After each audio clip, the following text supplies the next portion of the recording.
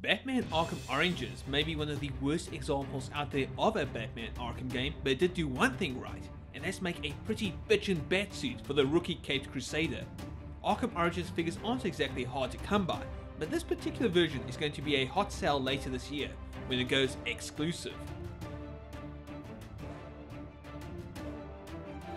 At the San Diego Comic Con, that is.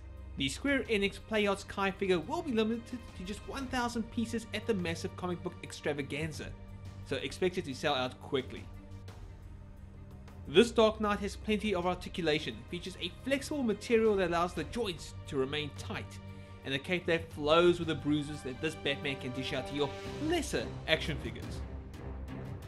The Square Enix store has 500 of these bad boys up for pre-order at the moment as well, in case you're looking to make a solid investment, because this is the action figure that you need and deserve. I swear to you.